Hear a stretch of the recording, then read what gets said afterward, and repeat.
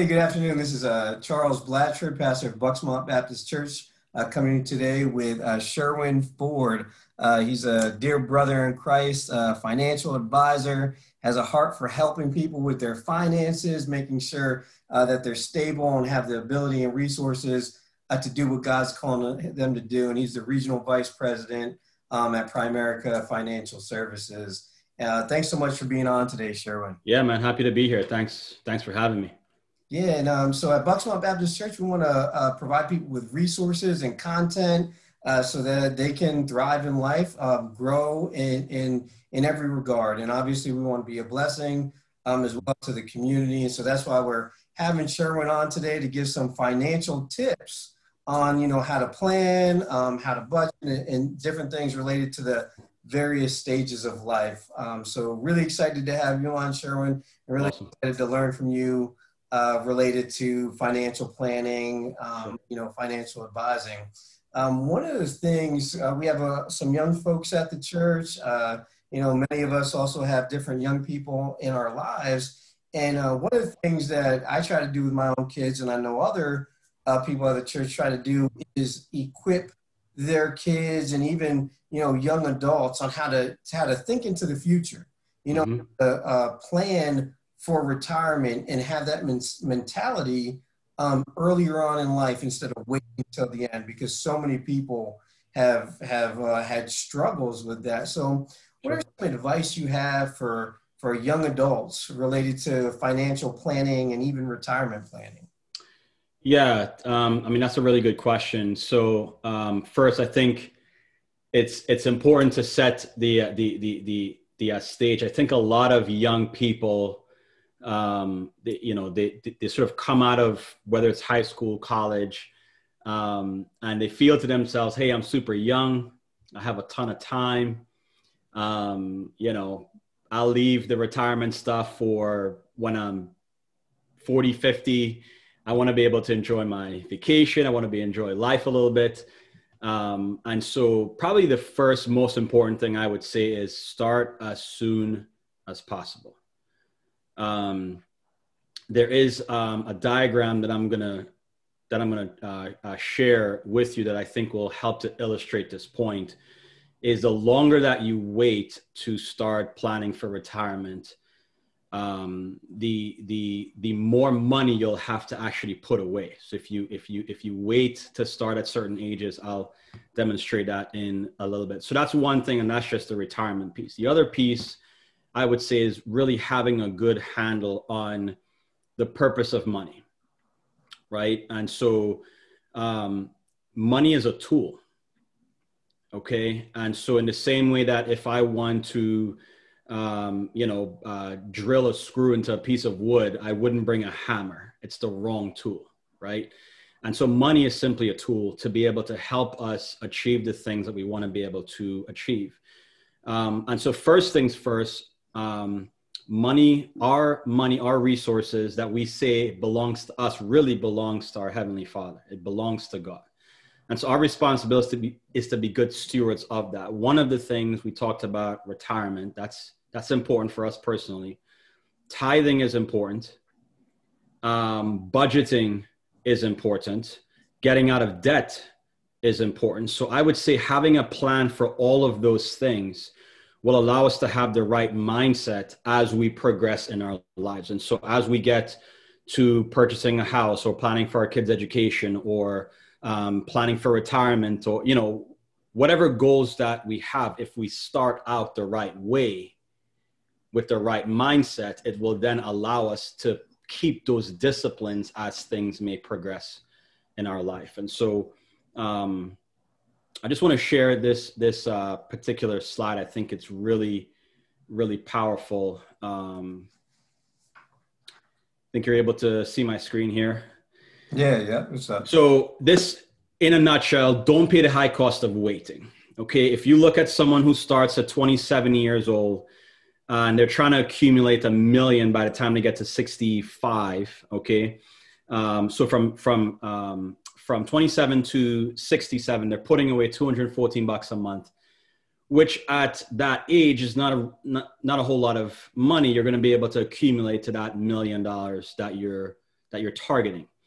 If you waited 10 years to 37 to start, the 214 goes to 546. You waited till 47, 1497, 57, 51, 68, and then 62. 13 over 13,000. So that's just a quick illustration to make the point that starting early is extremely important as you prepare for your retirement goals. There are lots of vehicles that you can choose. You know, there are your company 401ks, there are traditional IRAs, Roth IRAs. Really, I wouldn't be so focused on the vehicle that you choose. Even though that's important, I would focus on the discipline of putting away, even if it's $50 a month, just start doing that to be able to help. So I would say start young, make it a priority. It'll help you along the way. Yeah, that's great. Great advice, you know, especially related to budgeting. You know, obviously having those different pools, understanding what money is, you know, what's the purpose of money, right? Mm-hmm. What are we supposed to do? It's a tool. It's not the end all be all. It's not the goal of life is not to accumulate money. Correct. So you're not just saving for saving or for wealth, but it's for purpose. And also like the, you know, that idea of tithing and getting out of debt and budgeting as well. It's really important. We try to teach our kids that as well with everything. You know, with the chores that they do, you know, a certain percentage give, 10% is give, and we have save and we have a spend envelope as well to try to teach them with that. And yeah, like you said, the earlier you put it away, you can build it up over time. Yeah. You know, life happens. You're a father, you know, have kids, and me as well. Life happens, and things change through different seasons, right? As you get older, you have kids, and then you're not just planning for yourself anymore. You're planning for them. You have kids, you have additional expenses and things like that. What are some strategies or advice you have for parents, perhaps with young children, you know, as they're trying to plan for their kids' college and also maybe retirement or life expenses like buying a house or Yeah, it's really important that we plan effectively throughout the stages of life. It's crazy how much planning we put into, let's say, a wedding, and how much less planning we actually put into planning for our financial future, right? And so I would say the first thing that you want to do is make sure you have a solid foundation. And it may seem crazy when I give you this example, but really, life insurance is one of the most important things for a young family to have, because what it does, the purpose, we talk about purpose again, the purpose of life insurance is to replace income. That's the primary purpose. And so if I bring home a certain amount of money from the income that I make, if something were to happen to me, the entire family is now in jeopardy. So life insurance sort of provides that layer of protection on the foundation of my financial house. And so I can focus on everything else, right? I can focus on paying off debt, building up that emergency fund, planning for a time. I can do all those things knowing that if something were to happen to me and I were to pass away, that there's a level of protection there. What do you recommend for that? Is that 10 years? Is that 10 years of income? I think I've heard before. Yeah. So the general rule is 8 to 10 times your income. But what I like to do for really each family is to help them come up with a very specific number with a very specific purpose. So we're not just throwing out random numbers, because sometimes people have things pop up in their life where they may need a little more coverage. And some people have a lot of assets and they need a lot less coverage. And so it's not just 8 to 10 times. We have to look at each person's situation. But yes, to answer your question, generally 8 to 10 times.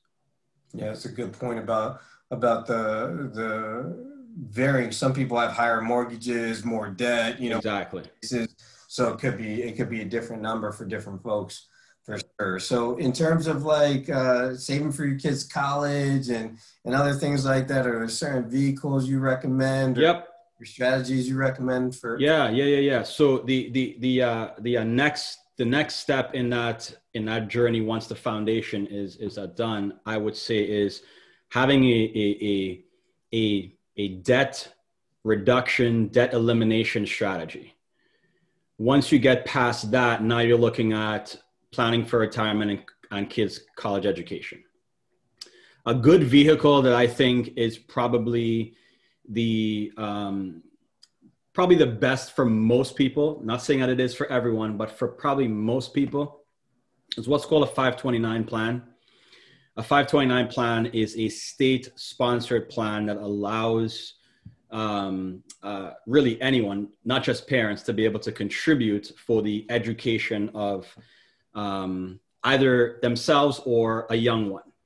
And especially in Pennsylvania, one of the benefits that you receive from a 529 is your contributions that you make to a 529 actually allow you to reduce your gross income for Pennsylvania purposes. Gotcha. So right. And so, yeah, I mean, it's not a reduction for federal, but it is a reduction for Pennsylvania. So you're getting a 3% benefit immediately from making that contribution to the 529. Again, I would say in the same way as we did for the first question, it's about discipline, right? And so even though you're planning for your kids' education and you want to be disciplined in that way, I would say it's the same discipline, you know, even as responsibility grows and you may need to taper down your retirement contributions, I would still commit to doing something. Yeah. Right. Even if it's $100 a month, $150 a month, it may seem really insignificant at this time, but what it allows you to do is called dollar cost averaging, which is putting in a fixed amount of money every single month over a long period of time. And it allows you to buy stocks, bonds, mutual funds, sometimes when they're low, sometimes when they're high, but it actually benefits you long-term to do that. So what I would say is just continue to stay disciplined, make sure that you have that budget, make sure you have a debt elimination plan, stay disciplined with the retirement contributions, and please, please, please make sure that foundation is as solid. Without the foundation, it doesn't matter what you build. It could be very devastating to the family. Yeah, that's great advice. And like you said, when you're doing it on a regular basis, when you're disciplined and doing it, it creates a habit. That's correct. You don't feel the loss of that money. It's just going in and you're not even thinking about it. You budget outside of that, right? You budget everything outside of that. So yeah, really good advice related to that. At our church, we have several people who are towards retirement age. And, also, the boomer generation, some of them are retired and some of them are getting towards retirement. And even Gen Xers, are getting up in there, which as well. So, when people are right about to retire, do you have any advice for them, or as they're getting closer to that retirement age, maybe they're empty nesters or things like that? Yeah. So the budget is huge. It is, I can't tell you how important. Most people think the budget is just for younger folks. Well, when you're planning for retirement, let's just say you're 5 to 7 years away from retirement, the planning that you do in that period of time is setting you up for the quote unquote fixed expenses that you'll have or fixed income that you may have in retirement. So having a really good solid budget saying, hey, this is what I anticipate I'll be spending for groceries, what I'll be spending for my medical costs, et cetera. That's crucial, because that budget is then going to be able to help you with how you structure your portfolio for retirement. So I would say the budget's the first thing. The second thing is make sure you have a debt elimination plan. This is sad, but it's true. I find a lot of folks in between the 50 to 60, 65, and even beyond, they carry a lot of debt into retirement. Okay, credit card debt, mortgages into retirement. And so I would say if you're planning to retire, don't just focus on, okay, this is going to be awesome. I'm going to be able to do vacations and all that stuff, even though that's great. have a plan to eliminate debt. So budget, have a debt elimination plan, and make sure that you're structuring your portfolio in such a way that it allows you to live through retirement. Okay, a lot of folks plan for that retirement day, right? Like they plan for a wedding. And so it's like all of the effort, all the activity is for this one day. Well, guess what? There's about 20 to 25 years after that day. And so make sure that that portfolio is structured in such a way, one, that it's not too aggressive, but at the same time, it's not too conservative. There was a study done many, many years ago of two families, both retiring with $500,000, and they were withdrawing $40,000 a year. One shows a conservative portfolio into retirement, and their money lasted about 15 to 16 years. The other family took a higher growth approach, and they were able to have their money last for 35 years. Mm. Pretty drastic difference. One decided to be conservative. The other said, I just have to have a little more volatility because we're living 25 and 30 years in retirement. Okay. So yeah. And so we need to make sure that we're planning, 20 to 25 years after retirement, I would say is very, very important. Yeah. I really like that you lumped in the debt or mortgages with the debt elimination plan, especially as you get towards retirement as well.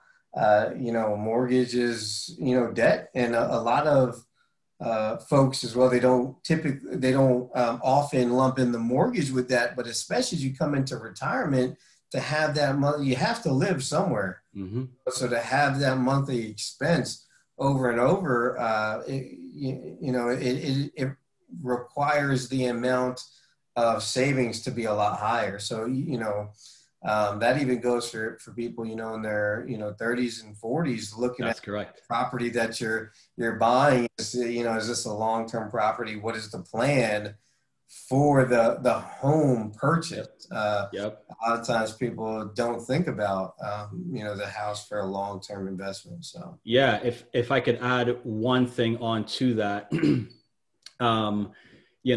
a lot of folks I see refinancing now, fantastic time to be able to refinance. But what I would do is I would take the age that you're at right now, and I would add the term of the mortgage to that. So it gives you some perspective on how long you're planning on paying for that mortgage, because you might refinance to a 30-year mortgage. You may drop your monthly payment by 150 or 200, and you're feeling really good about that. But guess what? If you're 40 and you have a 30-year mortgage, that's 70. Yeah. Right? If you're doing it at 45 and 50, yeah. So I would just encourage folks to make sure you do that math, and what it may do is it may encourage you even more to take action on the debt elimination plan. I would say a part of any debt elimination plan should be the mortgage payment, lumped in with everything else: student loans, car loans, credit cards, really anything that you owe anyone else, you want to have as a part of that, because what it allows you to then do when you retire, you're free to give. You're free to use the resources that God has blessed you with to be able to be a blessing to others. And when you are, paying a mortgage payment or giving interest to someone else, that's money that isn't being used for the kingdom. So, yeah, that's a great thing. I was looking at my mortgage, and I was like, wow, I'm going to be pretty old when this thing's over. So we made that extra commitment to do that extra payment per year. Yeah, good. I think it drops from like 30-year mortgage down to like a 22-year mortgage or something like that, doing that. Fantastic. Per year. Yeah. So, just always thinking in advance, man, planning and trying to reduce that debt. So that's great. That are in retirement, maybe they haven't done the best planning going into retirement. Maybe they didn't do everything right. what are some practical tips or advice that you have for people who are in retirement? What should they be monitoring? What should they be doing to continue to try to stay on top of these things and even get better? Yeah, sure. Again, I'm going to go back to the budget. You're going to hear me hit that over and over and over again. I would say the budget is absolutely key, because with a budget, it informs how we spend. When we decide how our money is spent, it gives us more control over those things. So even someone in retirement, having a budget is helpful. Having a will, okay, is extremely important. Now, a will, really, that conversation should have been had with the very first question or the second question, right? You have a family, you have hard assets, you want to have that will, because the will determines how your loved ones, if they're minors, right, who do they go to physically? Mm-hmm. It also gives, distribution instructions as to your hard assets. And so, or sometimes even liquid assets. So having a will, having a budget, having a will. Now there are two wills. There is a living will and a last will and testament, right? So having both of those documents, probably even a power of attorney, quite frankly, could be really helpful. There's also a document that would be very helpful for your loved ones in the event of your passing, that really lists out all of the accounts that you have, the various places, the contact information, your healthcare providers, the account numbers, all that stuff. I mean, all of those things are really important. Now, having an emergency fund, even if you're putting $25 into it, having an emergency fund at that stage of life is a good thing, because emergencies continue to pop up. So I would say, again, it starts with the way that we think about money, and even someone in retirement can change their behavior if they change their thinking with regards to money and implement some of these little things. What I find with some of the clients that I have that are in retirement is, sometimes they just end up spending a little more than they want to, because they're at home, they're watching TV, or they're on the internet and they're seeing stuff, and they're like, hey, you know what, this will be really cool for me to have. And, long story short, they end up spending an extra $200 that they weren't planning on for that month. And guess what? They have a credit card, they put it on the credit card, and there's this slow incremental build up. So that's why I go back to the budget. Really, it is one of the foundational pieces, regardless of your stage of life. Having the will in place, so that you can direct, and then having that document that says, this is what I have. So if something were to happen to you, your family, your loved ones, instead of, they will have to deal with your passing, which is really difficult. But now it's like, okay, where, they may end up spending 6 to 9 months just trying to sort things out. So, yeah. In sports, they talk about you win and lose in the practice room, right? Or you win and lose at practice. And budgeting is really, the practice part of living, especially, financial planning and finance. Yeah. So, the budget's not everything, but it certainly is one of the most important, and yet the least used. Most people don't like budgets. It's like a dirty word, you know what I mean? But it is so important, because it gives us the control that we need. And really, it's a stress reliever. If I can go to the grocery store and I know that I can spend this $100 or whatever it is, or I can go to Amazon and I can make this purchase, and I can feel good because I've already decided at the beginning of the month, my budget's $50. If I spend 38, totally okay, right? So it gives you confidence. Stress relief is gone. Super helpful. Yeah, it's funny. I think a lot of people don't deal with budgets because they don't want to face the reality of it. Oh yeah. At the end of the day, you're gonna have to face that reality. So you might as well do it up front in planning. Like you said, with that structure in place, knowing exactly what you can and can't do, saving well will give you the opportunity to be able to use those funds in an appropriate way down the road. For sure. You know, it's like they did this study with a bunch of kids, and they said they put a donut on the table. I think it was a donut or a cookie, and they said, you know, you can have this cookie now, or if you wait, you can have 2 cookies later. And the kids who ended up waiting for the 2 cookies, you know, did a lot better over a long term because they were planning and thinking ahead in foresight. So, you know, I think some people are more inclined to that, but it also all change and be used or grow in that way, and especially, you know, as Christians, become you know, more grow in our faith, growing, you know, in every aspect of life through Christ. So really great. Any other tips, Sherwin, before we wrap up today? I would say get help. If you feel like you're overwhelmed, like money is just, I mean, you just know it's important, but you just can't wrap your mind around this overwhelming thing. It is totally okay to reach out for a help. You know, they're professionals for a reason. Allow people to be able to serve you well and help you. You know, obviously someone that you trust, but I would not walk the journey alone. I have way too many people that say to me, I wish I had done this 20, 30 years ago. And so I would say it's really important to do that, because what it does, it sort of like helps you with your blind spots, right? Most of us, we're focused on the road ahead. Can I take care of the kids? Can I do this? Can I do that?